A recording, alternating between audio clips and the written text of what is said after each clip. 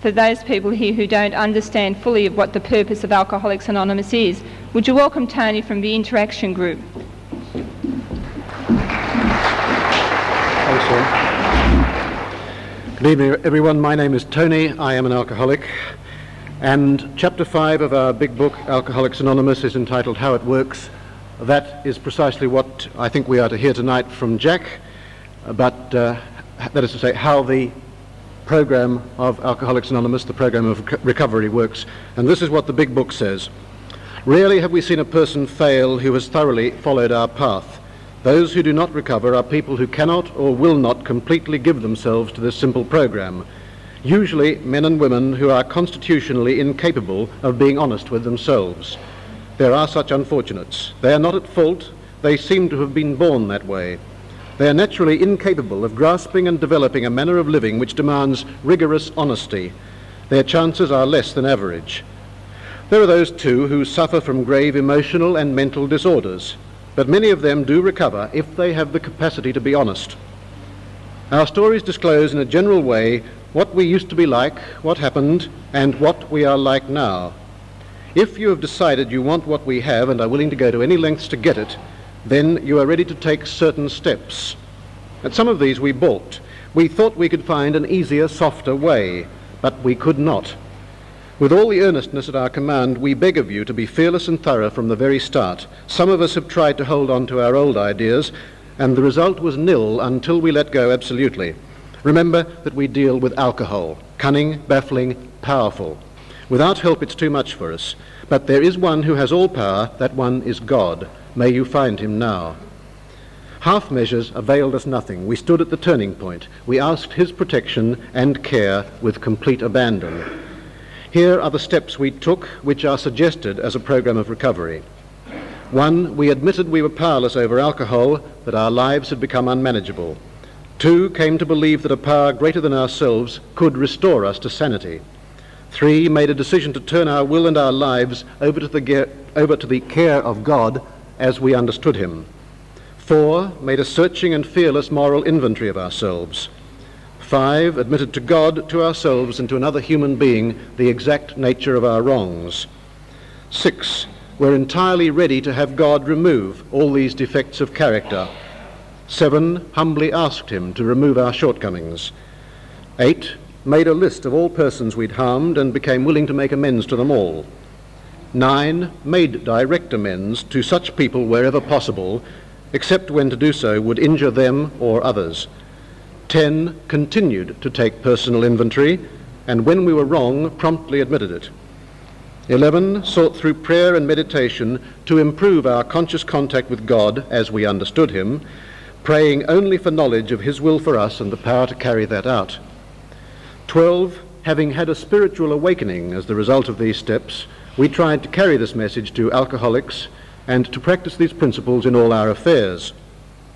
Many of us exclaimed, "What an order, I can't go through with it." Don't be discouraged.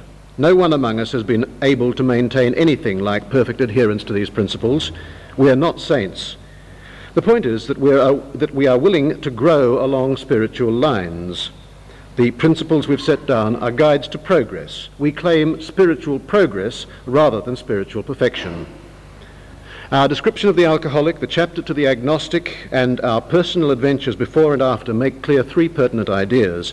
A, that we were alcoholic and could not manage our own lives. B, that probably no human power could have relieved our alcoholism. C, that God could and would if he was sought.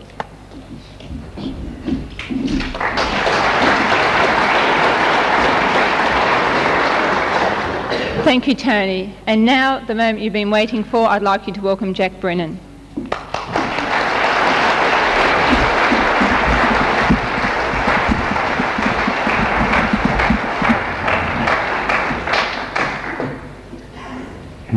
That good?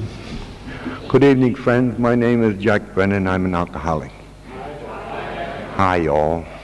That's the way they say it down in Oklahoma. Y'all. I'm very happy to be here tonight and talk to you people. And I'm very happy for, just to be at an Alcoholics Anonymous meeting.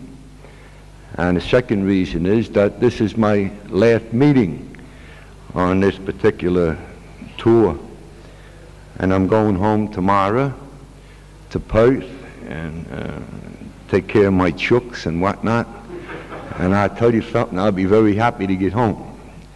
I'm quite tired, and it's been a very rewarding and very pleasant trip, and I've met a lot of people, and I'm just as happy as I can be that I was here, but I'll be just as happy to get home too, believe it. So.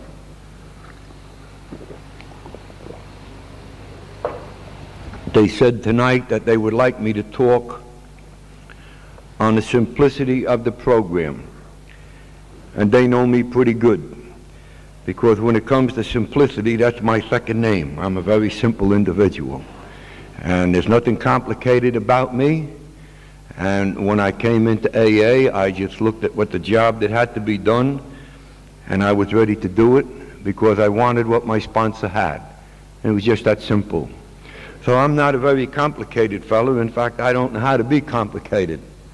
I have been sober for quite a few years now, and all I can tell you, if you're new or you're just trying to come around and see what AA is about, that AA is a very wonderful, beautiful program, and it works wonderfully well for anybody that wants it to. And if you don't want it to, well, it won't work. And if you do want it to, it's guaranteed every time. Before we start off, I would like to remind you that up here on the front we have some pieces of paper. And one of them is, speaking of your health, the disease of alcoholism. And I believe that we should start this meeting with a little bit of that. Because the most important thing for the alcoholic to know is that he suffers from a very real physical disease. A lot of people don't know that, and it's unfortunate. But we do suffer from a very real and a very physical disease. And the good doctor here, Dr. Lester Coleman, put it in a very nice way.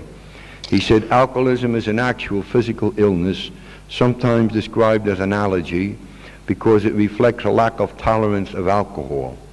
It is not a mental illness. Bouts of excessive drinking commonly produce personality changes in the alcoholic, which are too often mistaken as mental illness.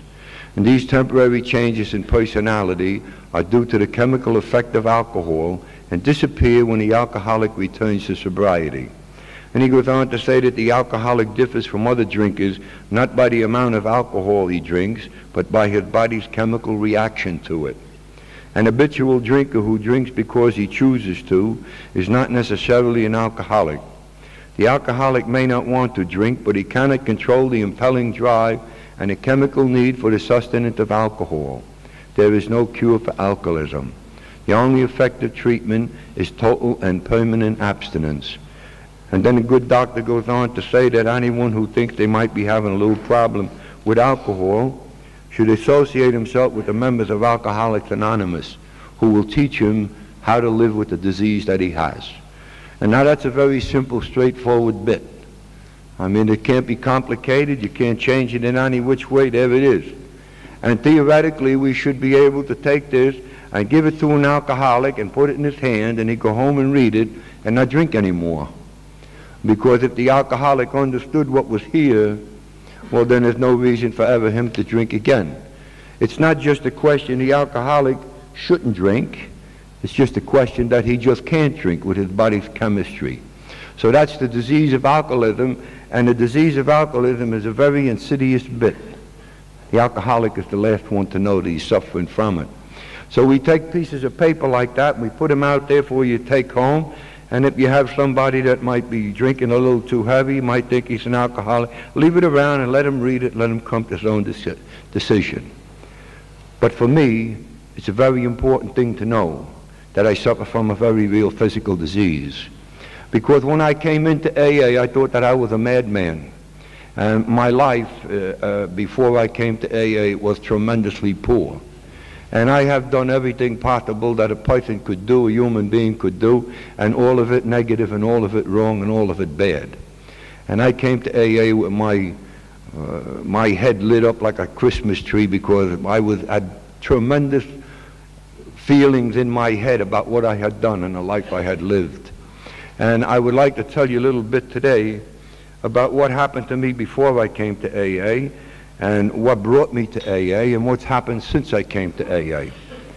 And along the way, somewhere along the way, I'll explain to you the best way that I can how the simple part of this program works, and how the simple part of the program works for anybody. And those people that have two problems, some people come into AA, they're too smart and they're too clever. They have two problems, and the second one is cleverness. And it just doesn't work. It just doesn't work at all. It can't work. Because Alcoholics Anonymous and the program of AA takes the alcoholic and puts them down to basic factors. You're wiped out completely and you start anew just like a little child. And if you can't do that, then you got trouble. And a lot of people have trouble. They complicate it, you see. I have seen many fine people come into AA and get loused up and get themselves all bollocksed up good. And I have seen many priests come into AA, and ministers and doctors and lawyers. And all of these people seem to have a tremendously hard time because they can't get the one basic thing that's needed. They can't get stupid. You see, you have to get stupid. If you're not stupid, you're going to fight this thing and you're going to start to analyze it and you won't utilize it. And the next thing you know, you're going to be off in a corner fighting with somebody about something, and you're going to get drunk because that's the way that it happens. So what I would say to anybody here tonight, if you want to know how I did it, I came to AA and I got stupid. Now, I didn't have to get stupid. I was stupid. When I arrived here, I was stupid. I was bereft of all sense of anything at all. I had nothing. And I was down the bottom. And my sponsor told me right from the beginning, he said, Jack, there's going to be a very simple program for you. You're going to have no trouble at all. And I said, is that right, Sam? He said, yeah, that's right, Jack. I said, how do you figure that? He said, well, you see, whatever you think is right is wrong. And whatever you think is wrong, that's what you should do, you see? And he said, you're going to have no trouble at all. You're going to go right through this thing and it'll be beautiful. And he was right. I had no trouble whatsoever. And every time that I start to make a move, I figure, how do I think this is now? Should I do it? And if the answer was I did think I should do it, then I didn't do it because it was wrong, you see. I had to think backwards like a Chinaman. That's the way that it worked for me. So now that I come and I talk to people about the simplicity of the program, and that same stupidity is still there. I don't have any trouble. I have very little trouble. And I go through life and I live a good life. I enjoy it very much. And I just don't seem to get excited about anything anymore too much. And I think that that is what AA has done for me. It's let me be myself. You see, when I came to AA, I was all wrapped up. I was 36 different people. And many people, I say all people that come to AA are just like that. Many, many people, because depending on who we're with, that's the face we have to show them. And the alcoholic, you know, is like many, many people hiding behind, like just like that, one in front of the other. This is the one he was born, and this is the one he creates to show to people. And whoever you're talking to, if you're talking to your boss, you put on a face. If you're talking to your wife, you put on another face. And it's only when you're alone in the morning coming off a drunk that you look at this guy and you don't like him so good. So you quickly go out and you get another drink and you bury him again and keep him under cover. And don't let anybody see that individual underneath. And if you come to AA and bring your old ways with you, like it says in the 5th chapter there, you know, well, then you're not going to get too much success. You have to get rid of that guy. You have to get rid of him and bring out this one. And that's why I say that when we come into AA, we should come in as little children, wide open in the head, wide open, completely open in the head, and have no preconceived ideas about anything. And I don't see for the life of me why anybody in this world can't get Alcoholics Anonymous. It's just beyond my conception that there could be anybody out there so smart that they can't get this program. Now you notice I didn't say so stupid that they can't get this program. I said so smart. Because it's obvious that people that, you know, you come in and you see people that are sober, and you look at them and you want what they have, and you ask them how they do it, and they tell you, and then immediately some people start to argue about it. And that's stupid. That's not right. That's tremendously wrong. So let me tell you what happened to me a little bit, and then I'll tell you how I put the steps into my life and how I live. I was born just like everybody else. There's been a little controversy about that over the years. But I really was born just like everybody else. A lot of people say that a bird, dropped me in a rig and rut and the sun hatched me, but that's not right. I had a mother and I had a father, and they loved me and I loved them, and they loved me for about 6 months. And after the first 6 months went by and the knowledge, the new baby bit got worn off, they looked at me and they wondered, what was going on, because I was something different. Right from the very beginning, I was different. I was a round block in a square hole. Now, doctors today, they're much smarter today than they were many years ago about alcoholism. And many doctors today will tell you that there is a child who is known to be predetermined to be an alcoholic chemically. Now, you see, you can't be an alcoholic till you drink. You got to put alcohol in the mouth before you can be classed as an alcoholic. But there is a type of child around who is, as the doctors describe it, predisposed chemically to be an alcoholic when he gets to the booze. In other words, he has the body chemistry of an alcoholic. And when he picks up a drink, it's going to do something for him or her that it doesn't do for normal people. And this guy then is going to be on the road to alcoholism, you see. He will drink and get in trouble, and a disease will progress in him, and one day he will cross the invisible line of alcoholism, and he won't even know that it happened. But then when he crosses that line, the next drink becomes a matter of compulsion and not choice. Then he is an alcoholic. And it's at this point in his life that if that alcoholic could understand what's wrong with him, that I think most of them would be very happy to get into AA. Very happy. And they get into AA and not have any further trouble, but such is not the case, because the alcoholic is one individual. Somehow the lure of drinking or the need for drinking is so strong, and nobody wants to be different, Kids in class in school don't want to be different, One of them buys they're wearing them things that you put on your head with the two things flapping up here, and every kid had to have one. See, nobody wanted to be different. And if your little girl come home and said, I want one of them, and they cost $2, you had best give it to her, because you're not supposed to make the children different from other people, see? So this wanting not to be different is a very important part of our life, you see. We come into AA and we don't want to be in AA because it makes us different. And when we're drinking, we want to go into the bar with the fellas and we want to have a couple of drinks like everybody else. But we suffer from the disease of alcoholism. We can't take a couple like other people can. So we are different, and then we try not to be. And it's in the trying that we get in trouble. Now, my mother and my father always told me, don't be worried about anything, Jack, just be like your brother. Well, my brother, he's dead now, but God love him. He was a good boy. He did everything right. He did everything completely right. He was always right. He was never wrong. He'd come home from school, he'd put his books on the table, and he'd hang up his coat in the closet, and he'd take his shoes off and put his old shoes on, and he'd change his clothes so that he can get them dirty. And when the time come to do his homework, he'd do it. And this guy was he was unreal. He was really unreal. I used to look at him and I'd say, I don't believe him. I really don't believe him. He used to save his money. He put pennies away till he got enough for a nickel. And when he got a nickel, he'd put them away till he got a dime, 10 cents, and then he'd get a quarter and $1, and he'd put that in the bank. And this guy, and everybody's telling me, Jack, why don't you be like your brother? I couldn't be like my brother, no more than I could fly home to Perth tomorrow by myself without a plane, because he was just one way and I was another. I'm an alcoholic, he wasn't. I was predisposed toward alcoholism. And I had what we would call the first and foremost manifestation of the disease, ungrounded and unfounded fear. See, a lot of people don't realize that the alcoholic suffers from ungrounded and unfounded fear. And you ask an alcoholic, what are you upset about? He can't tell you. He don't know. He just feels unhappy inside. He feels like something is about to happen all the time.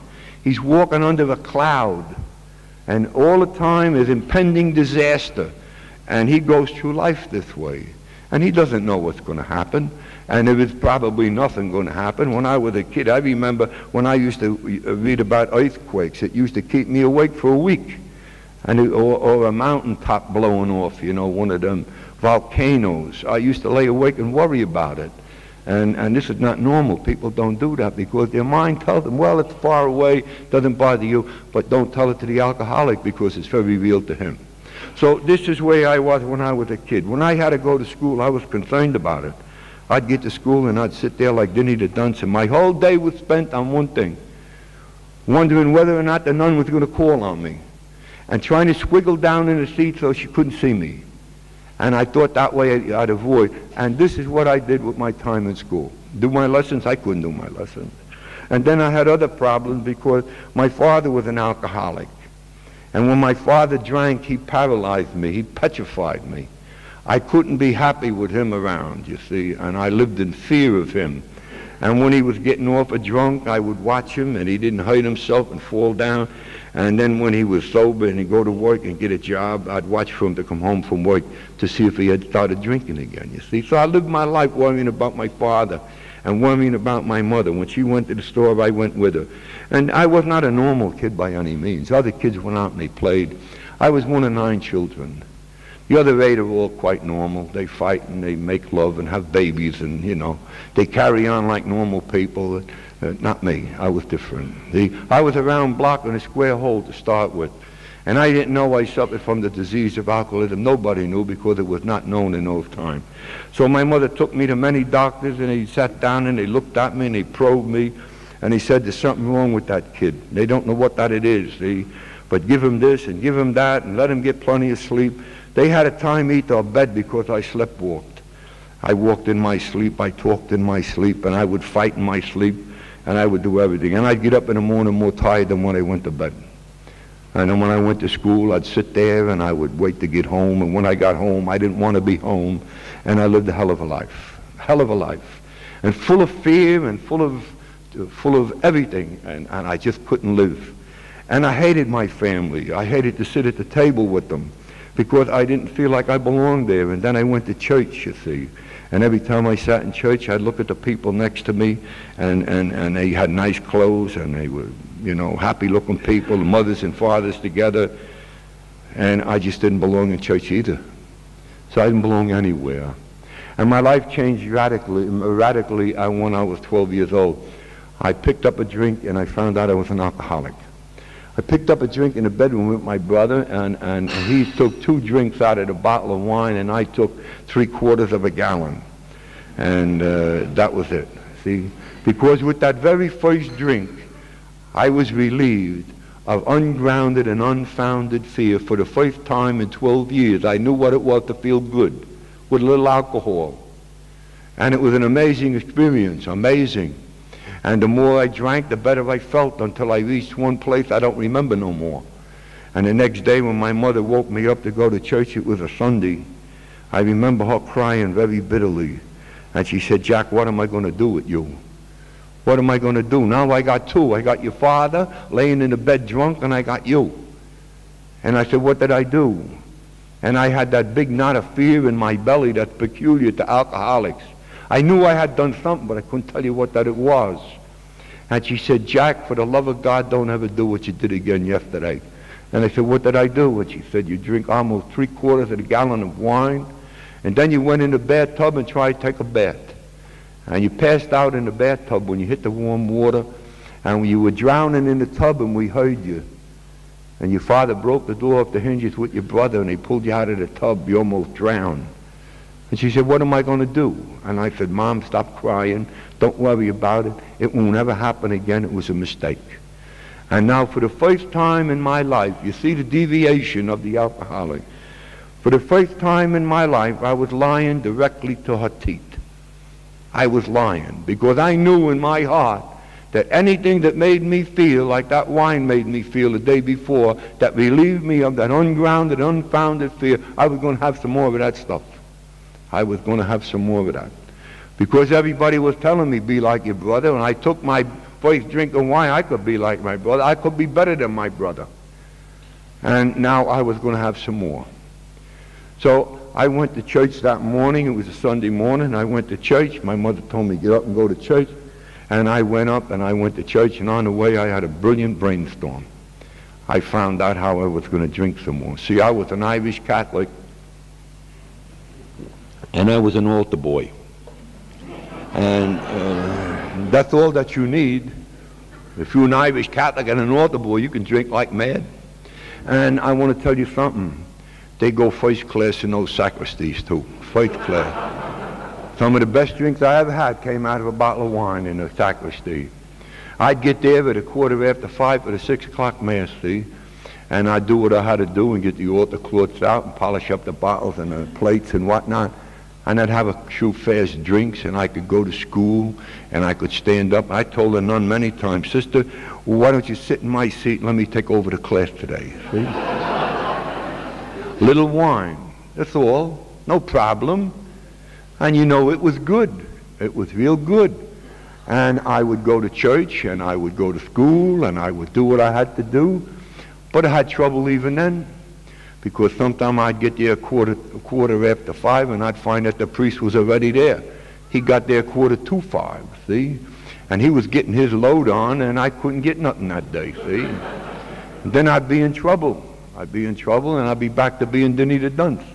So that describes my whole life, like a yo-yo, up and down, up and down. My whole life was dependent on a little wine. That's all I depended on. If I had a little wine, I was in good shape. If I didn't have any wine or a little alcohol, I was in terrible shape. I couldn't do anything. Back to Denny the Dunce all the time. So you see, my life started at a very early age, the up and downs of alcoholism, the ins and outs. Now, 3,000 years ago, the Chinese, in some of the earliest recorded history, had a description of the disease of alcoholism. 3,000 years ago, the Chinese said that the man takes a drink, then a drink takes a drink, and then a drink takes the man. And that's a perfect description, 3,000 years old, of the disease of alcoholism. So I wound up on a barry in New York, a Skid Row, and I lived in the streets like an animal for 2.5 years. And I was full of body lice and filth, and I got hurt very badly. I fell down subway stairs, split my skull 1,000 times, got hit with buses and trolley cars. You name it, happened to me. I would wake up full of blood, not even know where I was bleeding from. And I lived like that, and I cursed God every day. Every time I opened my eyes, I cursed the guy upstairs. I cursed my mother, my father, my brothers, my sisters, my kids, my wife. You, if you had a pair of shoes on, I'd spit at you when you walked by. I was one big knob of hate. That's all I want. Look what the world did to Brennan. See? Yeah. One day, it all came to a glorious end. I had a bottle of smoke, which is painless alcohol. You buy a pint for $1, mix it up with a pint of water, and you shake it real good, and if you buy it in the Apex Hardware on the Bowery, you got a good chance of staying alive. They cater to the alcoholic clientele, see? And you go in there on a Sunday morning or afternoon, anytime, you can buy $1 for a pint, and you buy this good painted alcohol. And when you mix it with the water, you shake it real good, and if it's cloudy, you can drink it. It won't kill you. It'll tear the belly out of it, but it won't kill you. And if it's real clear, like a glass of water, throw the bottle away, because you'll drop dead immediately. You'll drink it and go blind and die. That's what I lived on. And I had a bottle of this stuff this morning, and I went into my bar to have my morning drink in the toilet, because the first one always comes up. You know how that is, right? You can't get the first one down. You have trouble. And the first one come up, that was expected. The second one come up, third one come up. And with the fourth one, half of my stomach come up. And that was a little unusual. That didn't happen all the time, see? And I collapsed. I collapsed from lack of blood, lack of strength, whatever. See, when you live in the streets for 2.5 years, you're not strong at all. And you don't eat, and you don't sleep. You just fall down, collapse, and then you get up again and stagger a little more and fall down again. I don't think I moved more than 2 blocks in 2.5 years. Up and down the street, that's all. Cross the road, come back to the other side. But I could have been in China for all I know, because, you know, you just fall down and that's it. And every once in a while you remember a cop rolling you over with his foot to get out of the way, stupid. Get on the side. And many's a time I used to lay there and say, if only I could get up. If only I could get up and get this guy's gun, I'd take him with me when I go. Hate? You have no idea how I hate. That was terrible. Anyway, make a long story short, I collapsed in the toilet and I lay there. And it was while I was there in the toilet, laying, bleeding like a stuck pig, that I took my first step. And I didn't even know what the first step was. I'd been to AA one time to a meeting. My wife took me for a drink. I went to a meeting to buy a drink, to get me a drink. And when I got there, I couldn't wait because she promised me another one when I left. And I couldn't wait to get out. And I heard some jackass up here like I'm up here tonight, right? And what that he said was, don't take the first drink and you won't get drunk. And from the back of the room, I said, is that right? Really? And I said, did you figure that out all by yourself, or did somebody teach you? Because how the hell are you going to get drunk if you don't take the first drink? That's common sense. But you see, the alcoholic thinks with insanity. He can't use good common sense. That was the answer, and I rejected it. I said, I know that. That's not the answer, but that was the answer. So I left that meeting, and that was that. Now here I am dying in a toilet in a Bowery. And I looked at that bottle, and for the first time in my life, I didn't blame anybody else. Wasn't my wife, wasn't my kids, wasn't the cops or the tax man. It was nothing. I had no bills to pay. Nothing bothering me. I had my whiskey or my smoke, and I couldn't drink it. And now, up until this point, I had always said that booze was my friend. And now I looked at that bottle and I knew that that was my enemy, and I had been wrong. And I admitted I was wrong. I accepted that I was wrong. I said, that's my problem. And he tried to help me, and I would accept it. So I threw it over my shoulder, let me die. So I lay there and I started to, I couldn't understand why I was fighting to stay alive. Really, it occurred to me, what the hell is wrong with you? Why don't you just close your eyes and go? Why do you keep fighting? Fighting to get another drink, fighting to do this, fighting to do that, struggling to live. What do you want to live for? Die. And I was quite happy. So I closed my eyes and I went into a coma, I imagine, because I started to see pictures in my head. I know now it was the guy upstairs. I know that. It was the guy upstairs. He must have looked down. He must have said, at last he admitted something, right? I threw the bottle over my shoulder. And he said, well, I don't know. Got to do something for him. So he did something for me. He started to show me pictures. My wife, good times, the kids, happy days, my mother, my father, my brothers. And nice pictures, you know. And I remember looking at them and looking at them. This is all in my head now. And then all of a sudden, here comes this one picture. And I was up in the top, like in a light, looking down at a whole bunch of people. And they were all talking and milling about and laughing and nicely dressed. And I said, what the hell is that one? And then all of a sudden, like a bolt out of the blue, the AA meeting I had been at, you see? And I said, oh my God. And I cursed me. I said, you damn fool. You had it in the palm of your hand and you threw it away. They wanted to help you and you wouldn't let them. So to make a long story short, I crawled out of there because the man upstairs told me, get the hell out of there. Try and get to AA. It might work for you yet. That's exactly what happened. And I crawled out of there with that thing in my heart. I've got to try and get out on the sidewalk. On my hands and knees I crawled out.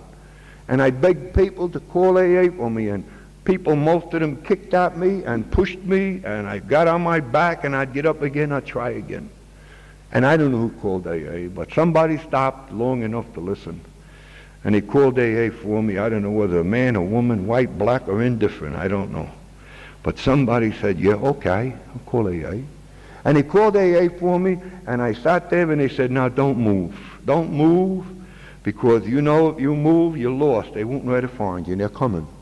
So I sat there telling myself, they're coming, they're coming, they're coming, they're coming. And pretty soon a little guy about this big stood in front of me, and his wife about that big. And he said to me, do you want to stop drinking? I said, oh, yes, and indeed I do. And she said, "Oh my God, look at him."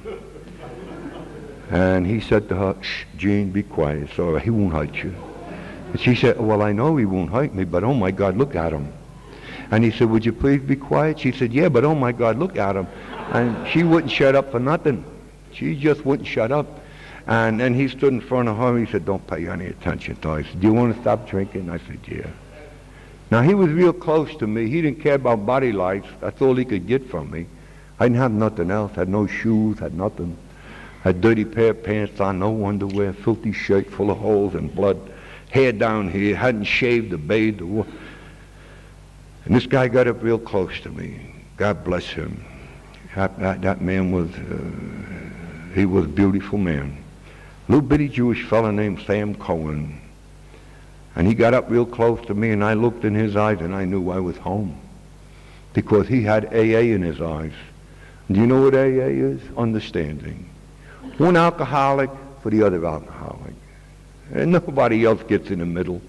You know, they don't teach about AA in doctor's books or nothing. It's alcoholic to alcoholic. That's the way that's the gift that we have. The gift of understanding how another alcoholic feels. And knowing how that he feels, then you have all the empathy with him that you can possibly have. And that's what he needs. So this man and I knew each other. We had only met for a couple of 3 minutes, but we knew each other. And he told me one thing. He said, "If you come with me and Jean, you don't have to drink no more, and you're going to be fine. You're going to be real fine. Nothing's going to bother you." And I said, "Do you think that they'll have me?" "Ah, yeah." I said, "About my clothes, you know, I don't worry about that." He said, "That's the least of it. The thing that you have to worry about is don't take the first drink and you won't get drunk." Now here I am years later, same thing, but now I accepted it. So I determined that night or that afternoon that I'm going to go with this man and I'm going to do all that I can. I'm not going to drink no more. That's it. One day at a time, I'm not going to drink no more. I'm finished. And I'm going to go with him and see if I can live for the next 3 months. Because he mentioned to me, in 3 months, you won't know yourself. And I knew there was an importance in 3 months, and I didn't know what it was, but I wanted to live for 3 months. And I wanted to live because if I lived 3 months, my wife might know about it and say, "Well, at least a bum tried before he died." And my sisters might know about it, and my brothers might know about it. And they wouldn't walk by me in the street, and they wouldn't say, "Well, at least he was a bum, but you know, he tried." That's all I wanted. And I came to AA on the arms of this little Jewish fella, and him telling me, "Come on, Jack, you're going to be good." And her walking on the other side, holding me up, saying, "Oh my God, look at him." Yeah. And I arrived at Alcoholics Anonymous.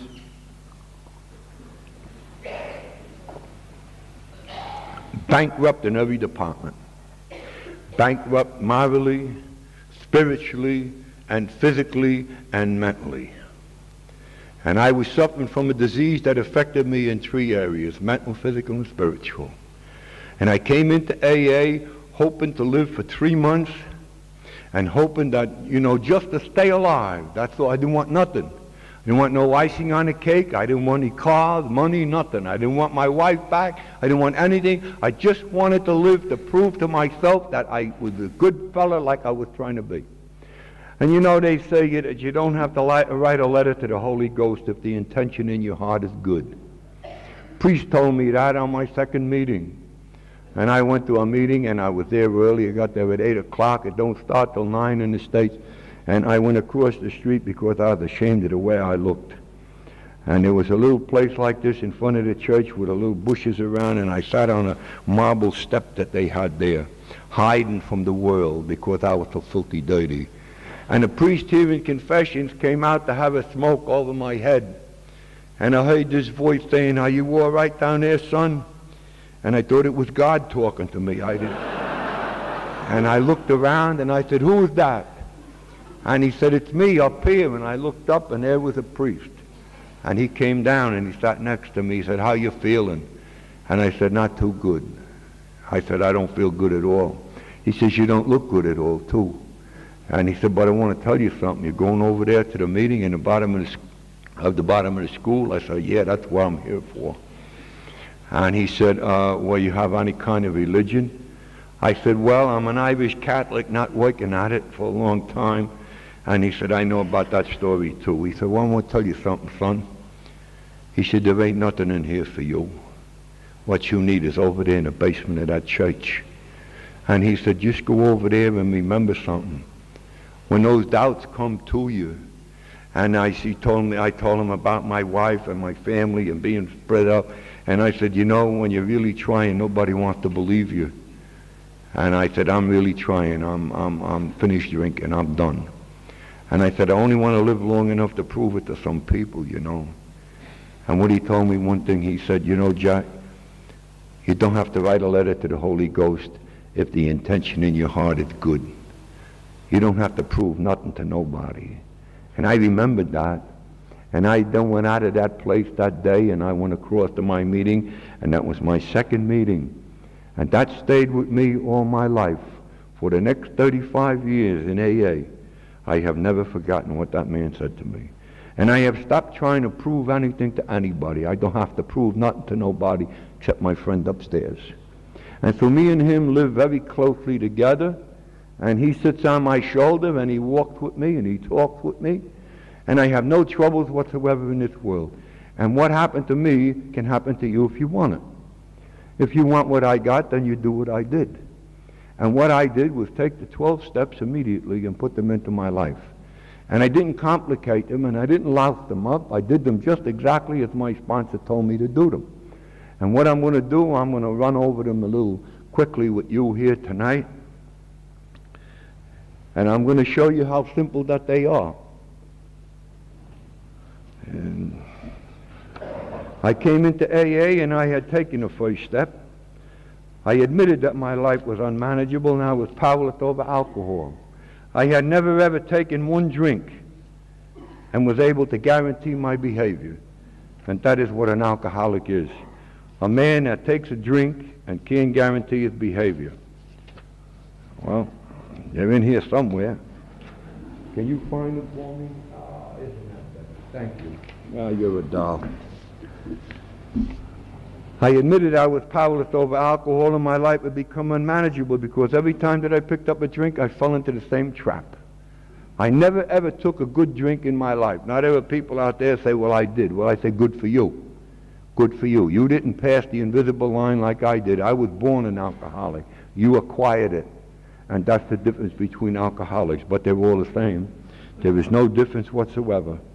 And my life was unmanageable, and your life is unmanageable if you can't get home to eat on time.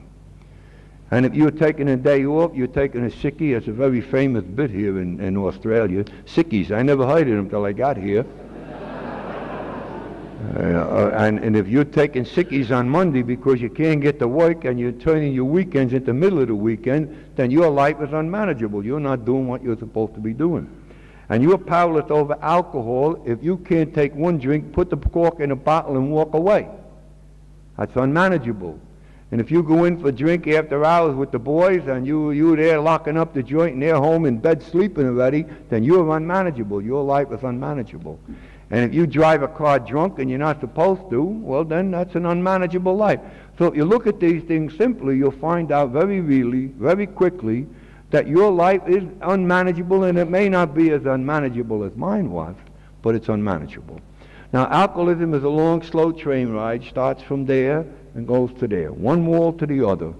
And there's many, many stations along the way, many stations, and you can get off that train anywhere along the way.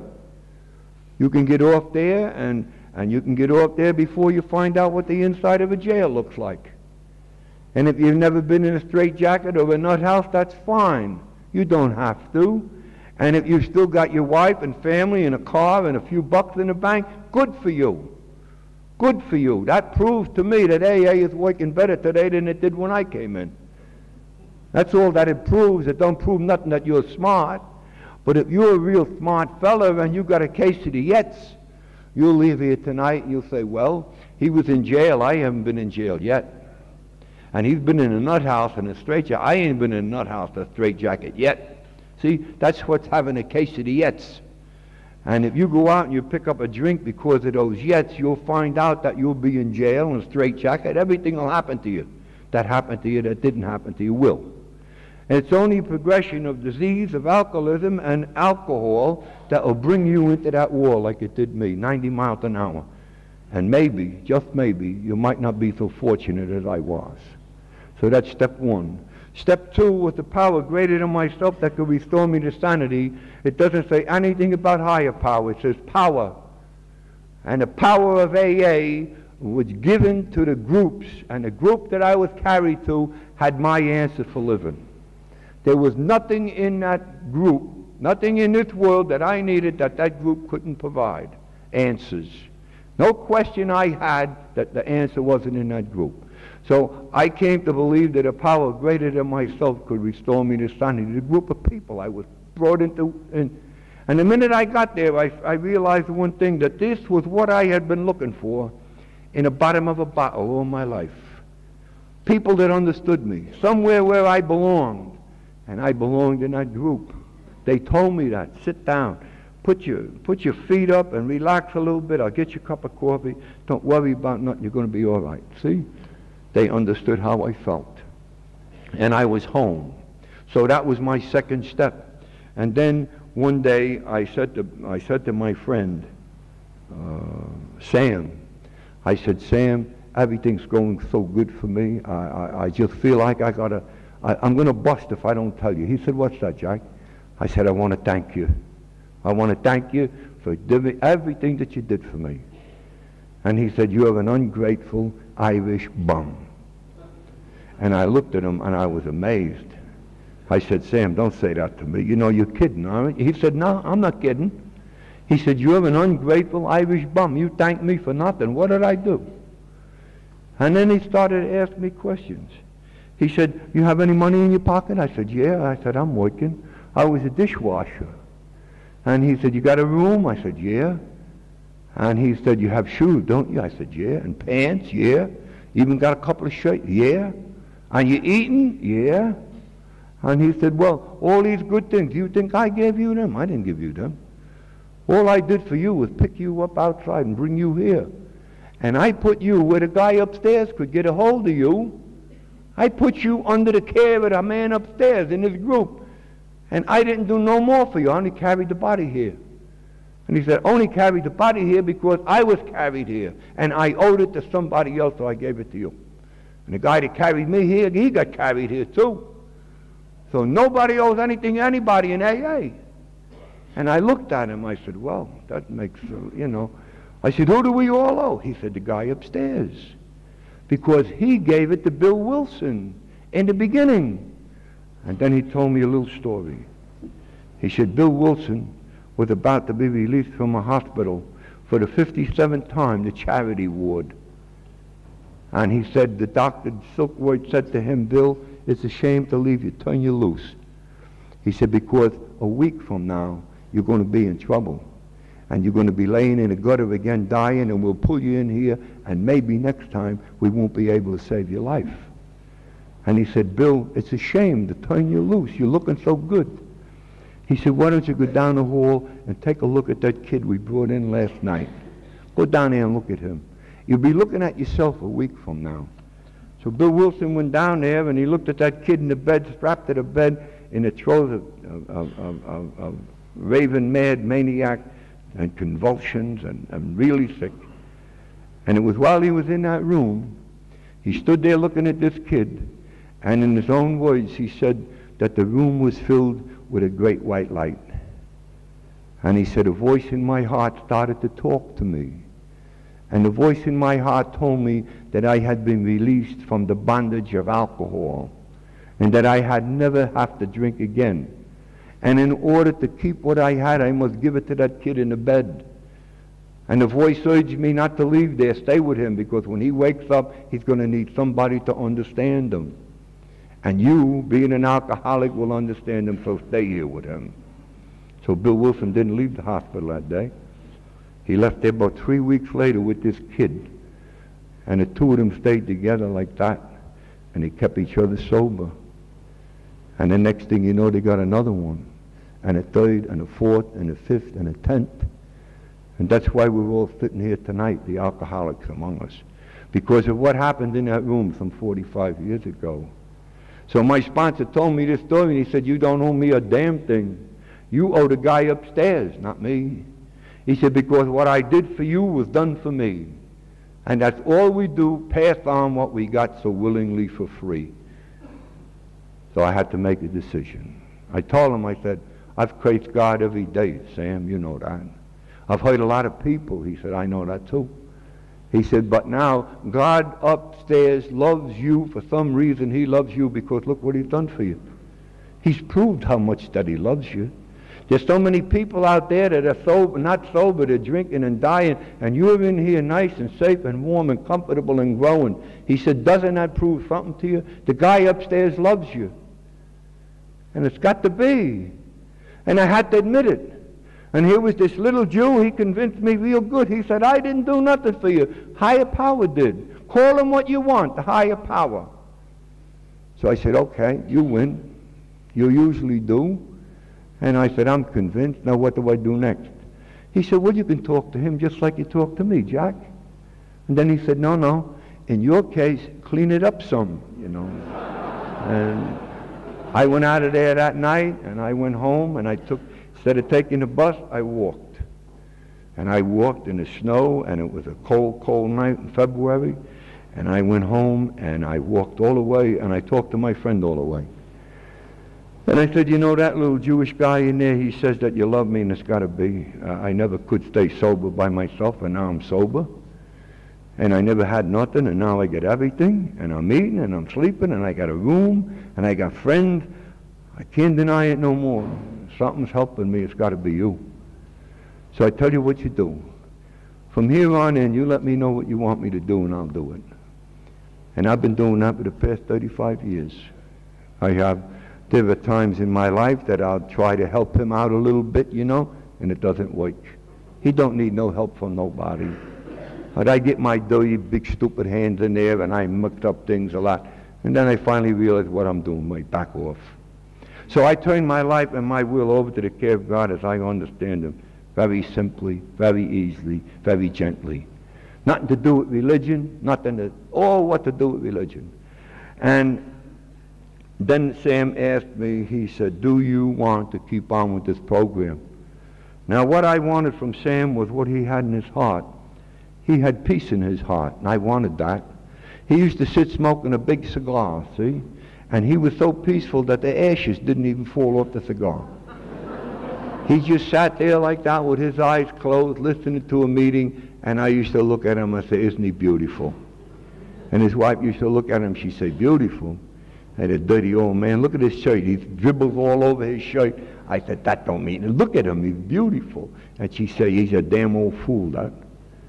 But he had peace in his heart. And that's what I wanted. See, he was very gentle, and he never get upset with me, and no question was stupid, and he was always there with an answer, and if he didn't know the answer, he'd say, Jack, you just stand there for 1 minute and I'll find out. And he'd go over and he'd talk to somebody in the group, and he'd come back and he'd say, what you should do is this. And I would do that, and it'd always be right. So I loved that man. I loved him real good. He was the father I never had. He was a friend I never had. He was good people. And I didn't go and ask him a question and argue with him. I just listened to what he said, and I did it, and he always turned out right. Because he had put the steps in his life. And he said to me, all right, sit down and make a searching and fearless moral inventory of you. And I did that. Because he told me that it would take me about 2 hours. And he told me nobody was going to correct the punctuation. Nobody was going to read it. It was just between me and him, or me and the guy upstairs. And that if I made a few mistakes, that was all right, as long as I was basically honest. And I said, what should go down there? He said, I'll tell you what goes down there. He said, are you a thief? Yeah. Put down there, I am a thief, or I was a thief. And he said, do you have any moral obligations that you neglected? And I didn't know what he was talking about. And he said, moral obligations as a husband. You have moral obligations to your wife. I said, well, I neglected that. He said, put it down. I neglected my wife, my moral obligations to my wife. He said, how about your children? Do you ever do anything? No. I don't even, you know. He said, good. put that down. You neglected your moral obligations to your children. Did you ever help your neighbor? No. I told him that day, I said, my attitude always was that do unto others before they do unto you. See? And he said, that's right, that's wrong. That's the way, you don't do it that way. So he said, put that down. You never helped your neighbors. You never did anything. Do you ever vote? I said, no, you're in jail, you don't vote. You got a criminal record, you're never allowed to vote. He said, well, put that down too. You got a criminal record, you never voted. So I put it all down, and he said, you can fill it in a little bit. Did you ever stick up any banks? Yeah. He said, put that down there. Stick up a few banks here and there. And he said, when you get it all done, he said, ask yourself one question. Is there anything on that piece of paper or anything in your heart or your mind that you're deliberately holding back that you didn't write down? And if the answer is no, he said, then you've completed your fourth step. Forget about it. Take it, fold it up, stick it in the Bible. Nobody ever reads the Bible. See? I did that. And then I called Sam up and I told him I've taken my my fourth step. And I want to talk to you, Sam, because I need to. I got a hot potato. I got a good look at me. And I don't like me. And I want to share me with you. He said, good, fine. He said, come on over and we'll have a cup of coffee. And I went over and I sat down and I told Sam Cohn all about me. The exact nature of my wrongs. And I didn't read from a piece of paper. I told him from my heart. And when I got all through, he said, is that all? I said, that's it. He said, nothing that you're holding back from me. I said, nothing. He said, fine. Then let's go have a cup of coffee and let's forget about it. That was it. Now I had released myself up here.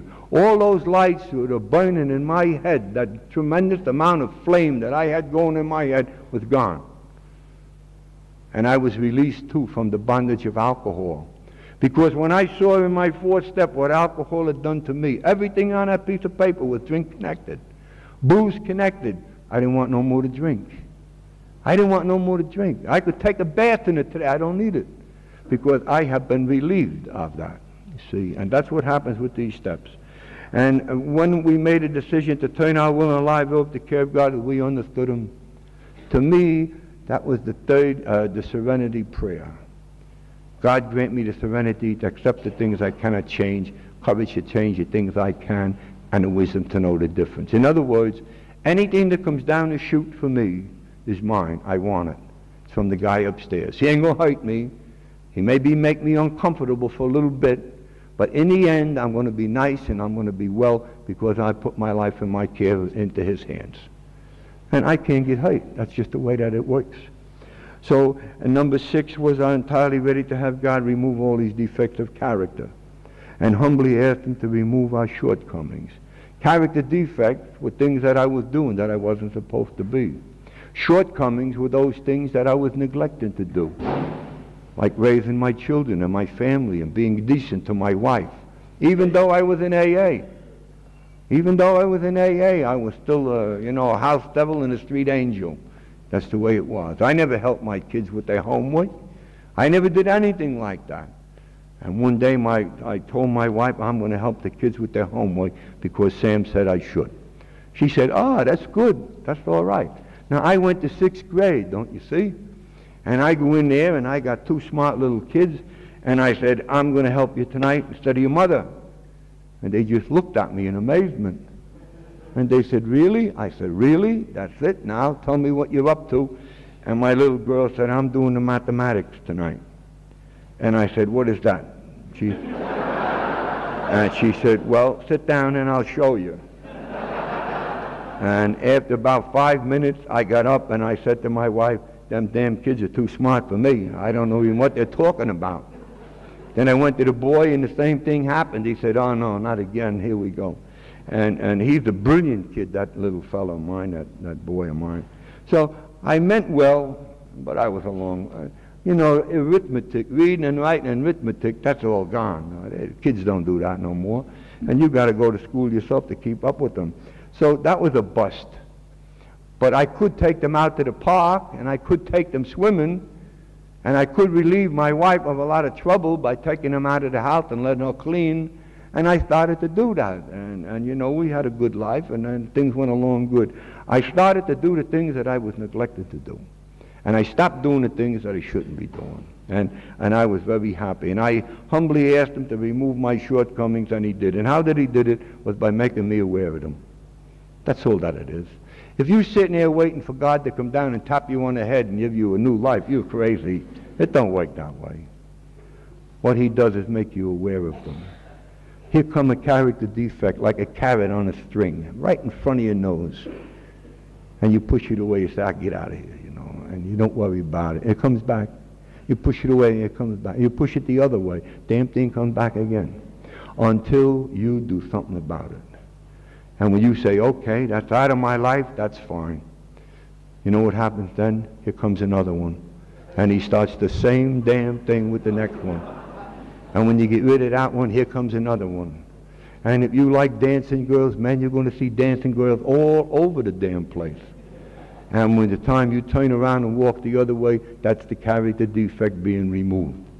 And it goes over there and you bury it. See, 6 foot deep, put a rock on it, and you go through life and you walk through life, and all of a sudden that character defect gets up out of the grave, comes back over here in front of your face again. There it is again. Jesus, I thought I got rid of that.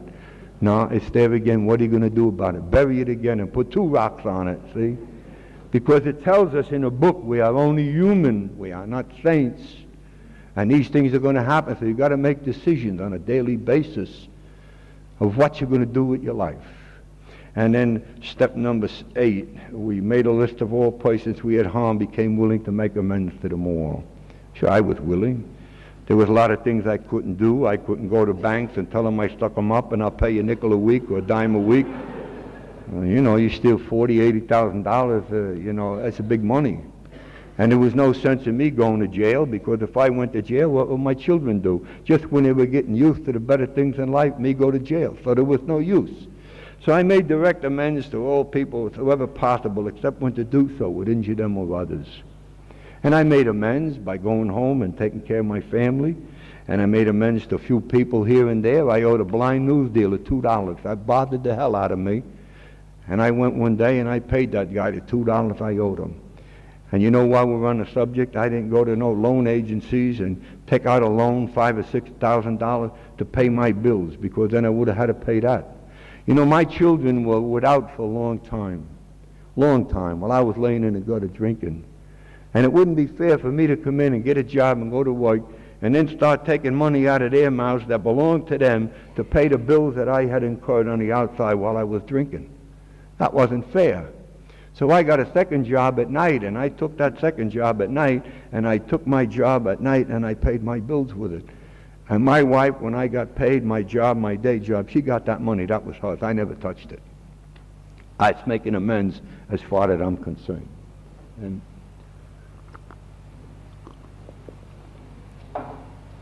then step number 10, continue to take personal inventory. And when we were wrong, we promptly admitted it. See, there's a lot of times that I'd be walking along in the street and I'd say something to somebody or do something to somebody. I had a few men working for me. I fly off the handle, and my conscience became unembalmed. And I do believe that my conscience is the voice of God. And he sits on my shoulder here and he'd tell me, that's wrong, Jack, you made a boo-boo. I knew right away when I was wrong, see? And if I didn't correct it immediately, then I didn't sleep that night. So I would go to people, I'd go to my wife when I'd scream at her. And I'd tell her, I'd get outside and I'd start thinking, I'd say, that wasn't fair to do that. And I said, you know, I just blew up at her for nothing. I'm mad at this guy and I blew up at her. So I'd go back home and I'd tell her, hey, Roz, you know, I'm sorry I blew up at you. I didn't mean to do that. I shouldn't have done it. She said, that's all right. Promptly admitted. Then I sought through prayer and meditation to improve my conscious contact with God. A lot of people have a lot of trouble with that. To me, meditate is only think deeply on one subject. Now, if I want to think deeply on fishing, I'll go get a magazine on fishing and read it. And it will point my mind in the right direction. Or if I want to know about some particular subject, I go to the library, get a book out. If I want to know what to do with my chooks, and I do, I go to the library and get a book out on the chooks, and I got 2 of them home, and I just forgot about them. There'll be a lot of money due on them when I get back. But anyway, I got 2 books there on chooks, and when I read them, they point my mind in the chook's direction, you see? And it's just that simple. So you want to improve your conscious contact with God. He's sitting on your shoulder and your conscience is here. But you want to get a different feeling, and you want to get closer to this guy up there. A personal contact, it's very simple. You just sit down somewhere where it's nice and quiet, no distractions, and you meditate on the good things that have happened to you since you come into AA.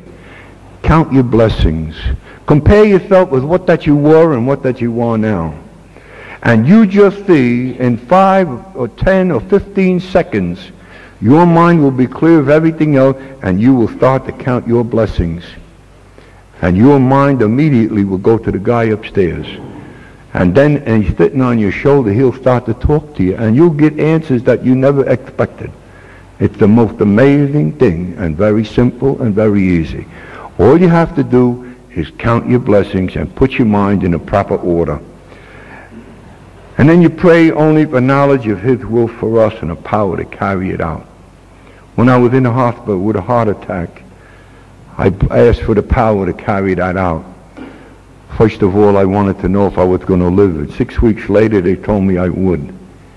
And then I said, all right, now if I live, I'm talking to my friend upstairs. If I live, what do you want me to do? You want me to lay home like a vegetable in a house? Or do you want me to go back to AA and start talking at meetings? See, I missed about 20 meetings when I was in the hospital, in Canada and all over the States. And I was a little confused, because when I got out of the hospital, I couldn't walk from here to there. And I said, is this the way that it's going to be? Something told me no. Something told me to get up and start to walk, and I did.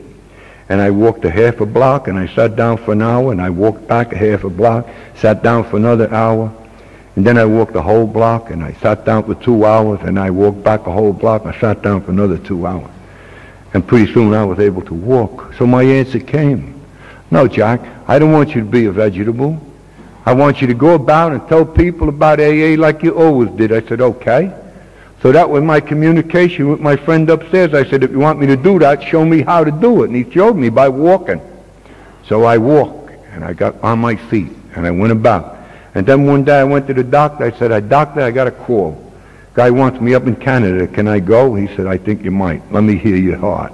So he put me on a machine, and he said, you look all right, go. But tell the woman when you get on the plane that you need oxygen, and if you need it in a hurry, to give it to you.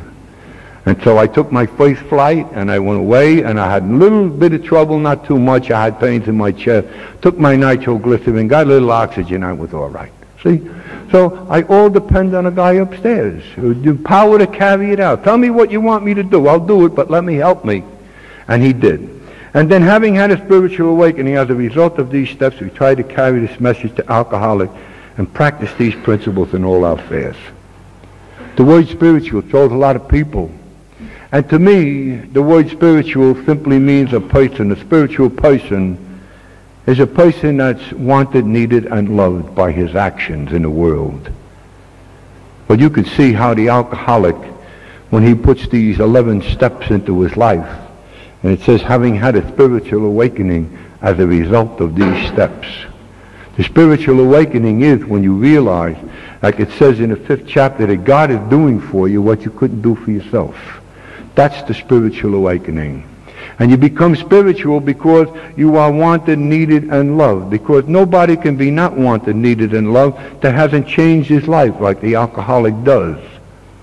He comes into AA and he turns his life and will over to the God. He makes an inventory. He gets rid of his character defects and shortcomings, makes a list of people he had harmed, makes amends to them all, and then he prays for knowledge of God's will for him. He has got to be spiritual. He has got to be. People want him, people need him, and people love him. And all because he came to AA and put the steps in his life. So having had a spiritual awakening as a result of these steps, we tried then to carry this message to other alcoholics. Is that so hard to understand? When you got something good inside here, like Sam Cohn did, and you got a big feeling in your heart for other people, like alcoholics do have, then it becomes very important in your life to watch the door for a newcomer coming in, because you are very eager to give away that you've got. That's the only way you can keep it. And then you practice these principles in all your affairs. You go home and you make sure that your house is in good order, your home is in good order. And if your children are running around the streets crazy, you take them in hand and you take care of them. And you don't try to buy your children and make up for the lost time that you have. They don't want that. They want a father and a mother. They don't want money. And Christmas time is coming now, and I know a lot of people will be going into debt. They'll be going into debt because one will say to the other, well, it's time we give the kids a break. They've had enough poverty in their lives and enough. Let's give them a good Christmas. Let's go down and borrow some money. I say don't do it. I say don't do it. That's not what kids want. Kids want their home, and they want a good, clean home and a nice home and good food, and they want their arms around them once in a while, the mother and the father both. And I found it very hard to put my arms around my kids, but I do. I do now, and I do my grandchildren. In fact, when I get home now, I know the first thing my granddaughter will say to me. She's 13 years old. And she'll stand there and she'll go like that, and she'll say, Grandpop, can I have a hug? And I'll say, you better believe it, you'll get one. And I squeeze the bejesus out of her. And when she starts screaming, oh, that hurts, I know that it's enough. Yeah. Because I want her to know that no matter what happens with her in her life, that I love her real good. And her mother does the same thing. And my little ones, a 3-year-old and a 5-year-old, they'll come up to me, and I know the little guy is saving Christmas spiders for me. I don't know where he gets them, but he goes out and finds Christmas spiders because he thinks that I need them. I got a whole bottle full of the damn things. And he's 3 years old, and he comes running with a Christmas spider. Grandpa, I got another one. Look, isn't it beautiful? I say, yeah, it's beautiful. I'm not talking about the spider. I'm talking about him and my relation with him. See? So this is the 12 steps of AA, and that's what it does for you, and that's how you become spiritual. Now, I have 3 children, right? I have the daughter I live with. I have a boy in New York that's studying to be a doctor, 1 more year to go. And he'll be a doctor out and operating on people and whatnot. I'm very proud of him, my AA baby. And then I have my oldest son. My father an alcoholic, me an alcoholic, my son an alcoholic. And he's out in New York and he's beating his brains out. And I got 2 granddaughters with him, and I can't get to see them because he don't like me too good. See, I got something he wants and he don't know how to get it. And he hasn't got the guts enough to get into AA and grab it like I did. He's looking for easy and softer methods, and he meets people that tell him, don't worry about the steps, you don't need them. Your father is wrong. He say, yeah, he's always wrong. And he goes along like that. And then the lights are lit in his head. And he can't possibly turn them lights out unless he does as his father did and everybody else in AA did. So he goes around with a head full of lights burning up there bright, and he can't do nothing about them. And he tries to live this way, and the lights kill him. They're burying him. So what that he does is come to AA for a couple of 3 months and listen to a bunch of nuts that don't know what they're talking about. Tell them don't worry about the step, and the next thing you know, he's out drunk again and in more trouble. So that's my story, and that's my life. Now, I have made it as simple as I possibly can here tonight. There is nothing in this world that you can't do if you don't try. And if you're having a little trouble with this program, just think about what that I said, and it will work for you just as surely as God made little apples. You can't miss. It's impossible to miss, because this program was given to the alcoholic by the guy upstairs to help us and not to hurt us. And the steps won't get you drunk. They're designed to keep us sober. So why anybody should come into AA and reject the 12 steps of AA, I don't know. It's impossible for me to understand. So I'm going to leave you now. I'll leave you with a little blessing.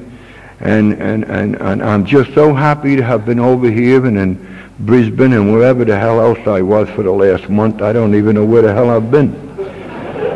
But I know one thing. I know where I'm going. I'm going to go home, and I'm going to be so happy to get there.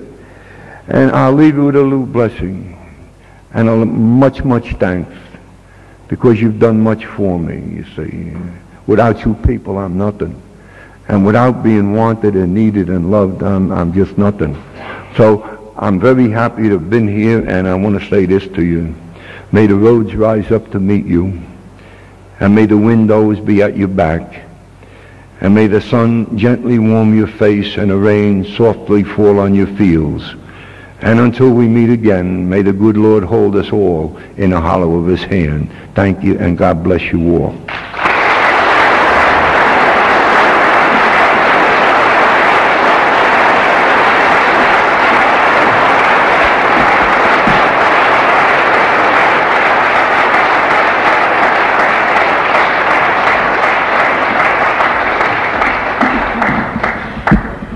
Would you all help me close the meeting with a serenity prayer?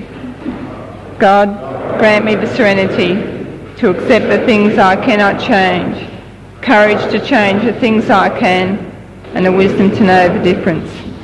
And I'd like to thank Jack, because for me the message that came over was that he came to get in this state